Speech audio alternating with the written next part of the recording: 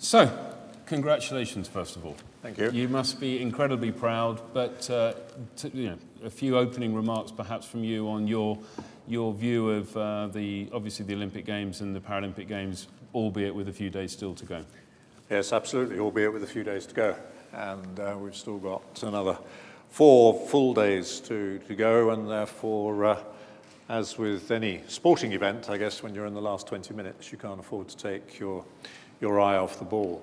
But so far, I mean, we've been fantastically fortunate with the weather, which we were worried about, of course, back earlier on in the summer. Reference has just been made to transport, and of course that has worked, I think, as well as we could have, as well as we could have hoped. The park itself, I think, has worked particularly well. And for me, I mean, it's just been a pleasure going into the park and seeing, in a sense, just how relaxed and people are and how clearly they've been enjoying it. And to see full stadiums, and particularly to see the full stadiums this last week during the Paralympics. And for me, it's on occasions, I mean, there was a situation some of you may have seen 2 nights ago when the last athlete in the 5,000 meters was 2 laps behind the guy who won. And this chap just kept going.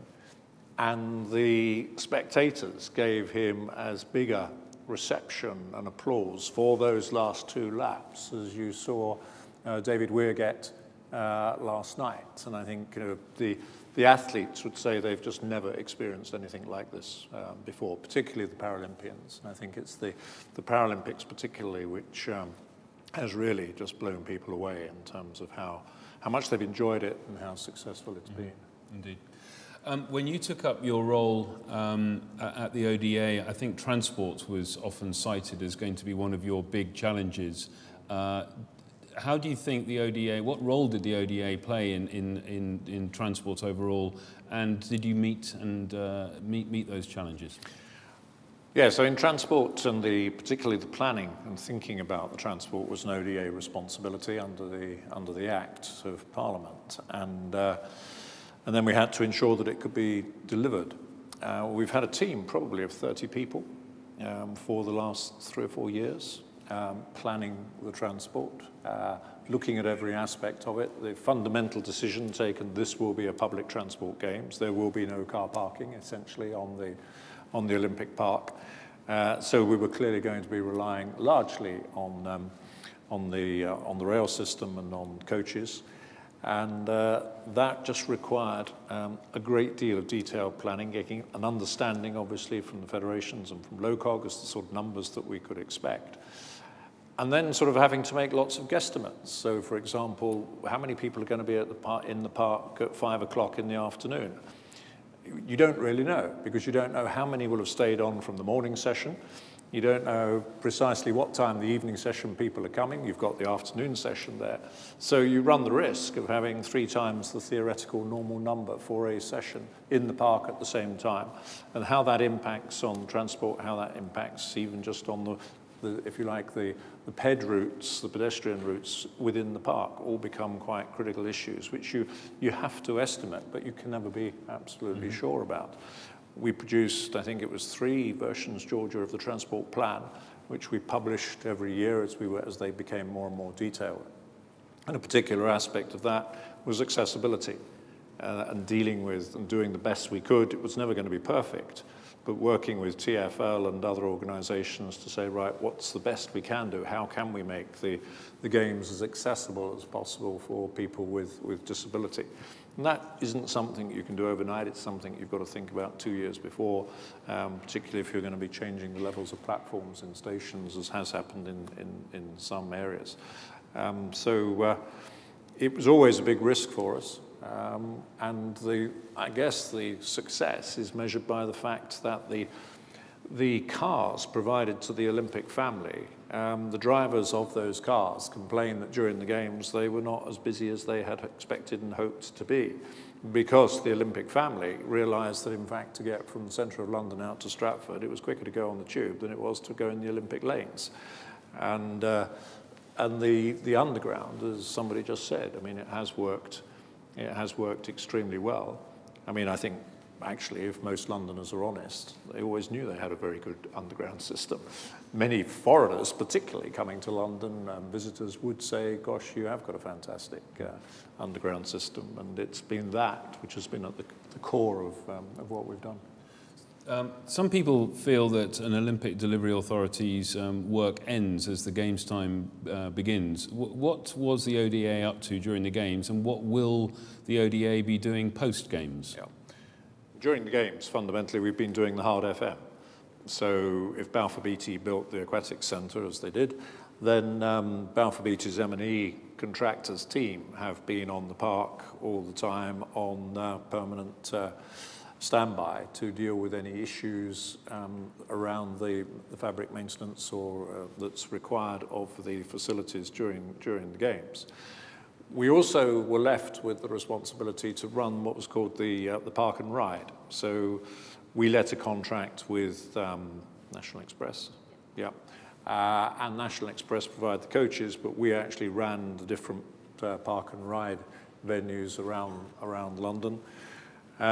Those have been our primary duties, Park and Ride and the hard FM. But we handed over security to LOCOG. We handed over our contract with G4S to LOCOG back in January, sort of 6 months before the Games, and control of the park we handed across to LOCOG at that time. And post-Games, how does the ODA cease to exist, or does it morph into something else? No, the ODA has, we do a little bit of off-site work. So, for example, where we've built everything down at the Royal Artillery Barracks for the shooting, we're responsible for taking those sort of things down, temporary venues that we built. The LOCOG temporary venues, LOCOG deal with. On the park, LOCOG will strip out all their overlay. The conversion of the park will go to the legacy company, and we gave £300 million of what was originally in our budget across to the legacy company to handle that transformation work post-Games. Our primary role after the Games, we own the village. We've contracted with two organisations, so we've exchanged contracts with two organisations to sell the village, but the village apartments don't have kitchens in.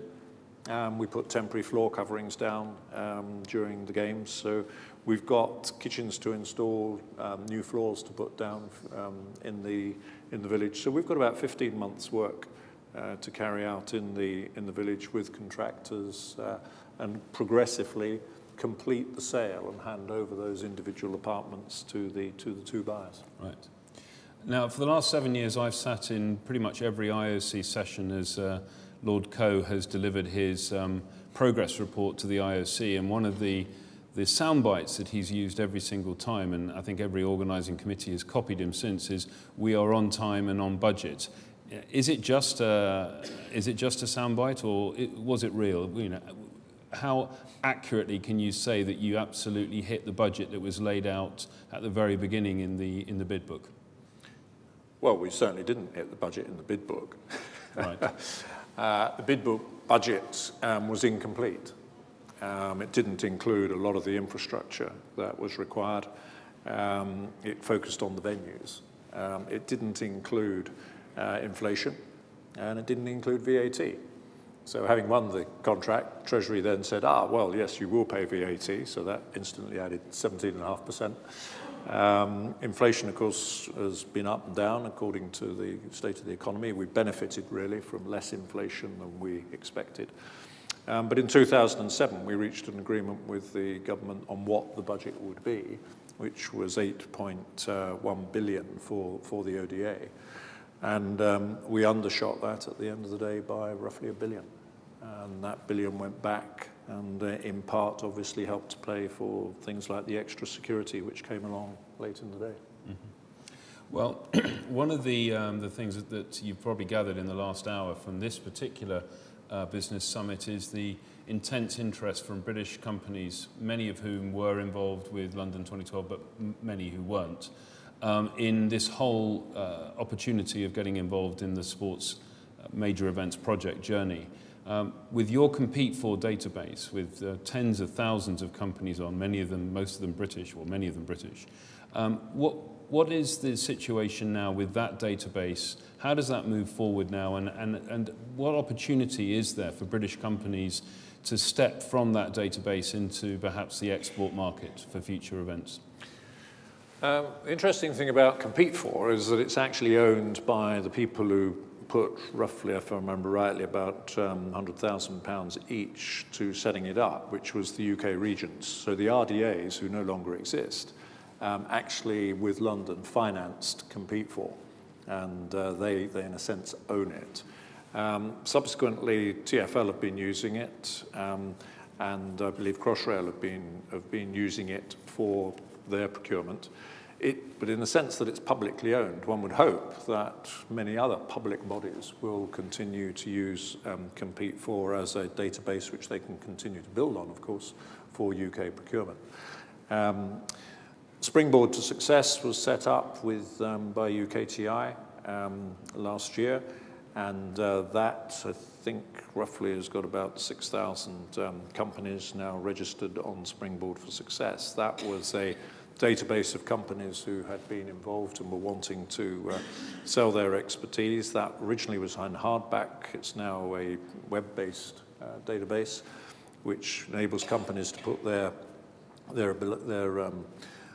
capability on and learn about one another, and obviously for anybody around the world, basically, to access.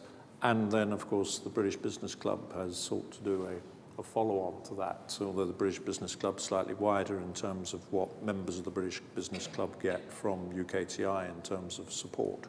So those sort of support mechanisms are there for British companies, but I mean, you know, having spent a lot of time in international business myself, I mean, the only way you're going to win work is get on the aeroplane.